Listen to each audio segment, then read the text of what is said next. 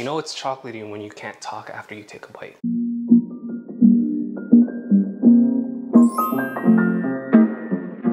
Hey guys, welcome back to another video. If you are new to this channel, my name is JD. I am the face and recipe developer behind The Little Almond, and today I've got a delicious recipe to share with you guys.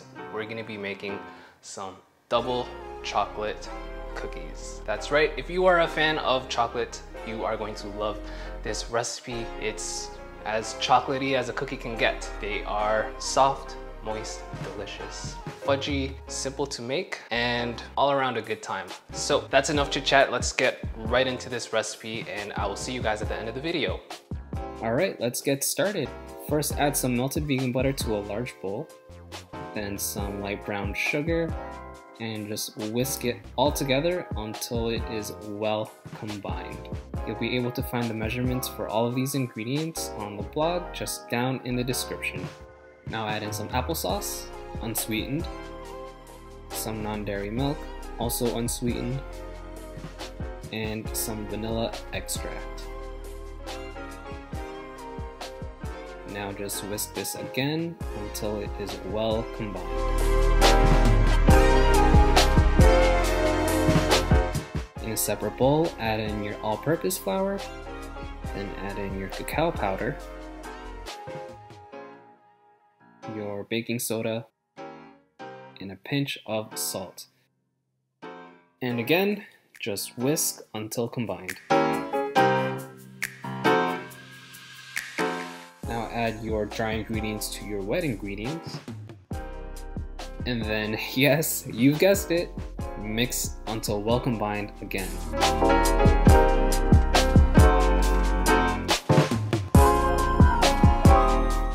Add in your non-dairy chocolate chips. I'm using the chunky kind, but you can use whatever chocolate chips you want.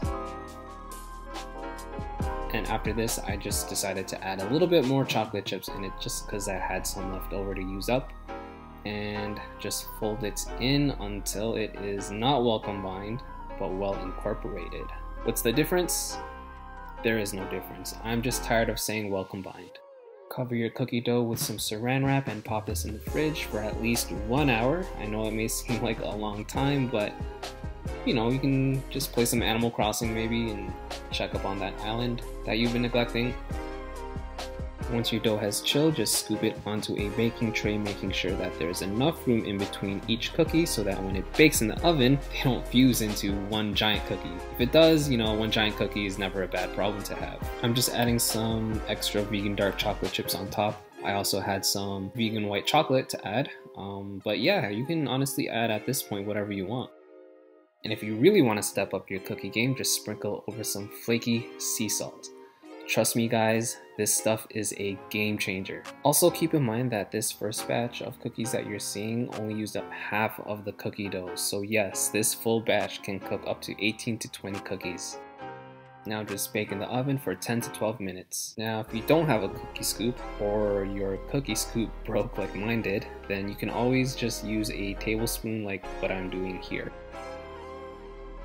And again, just add some vegan dark chocolate on top. I'm using a chopped up chocolate bar this time, which I actually prefer over using the white chocolate. And of course, can't forget the flaky sea salt. Once it's done baking, just let it cool down for about 10 minutes and then dig in.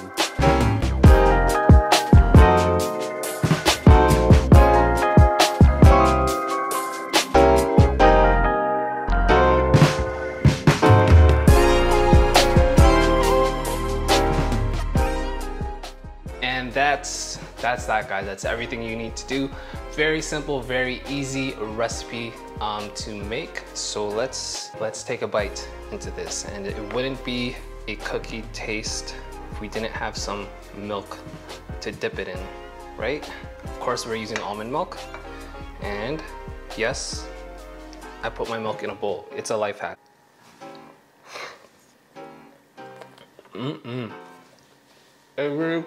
Don't talk with your mouth full. Oh, Shadow, I'm recording. Okay, now that my dog is done barking Hey buddy, you can't eat this.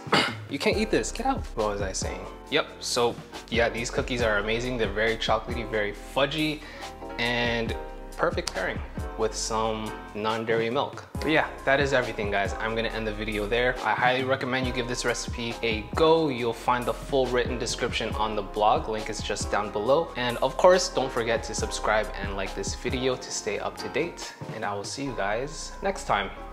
Take care.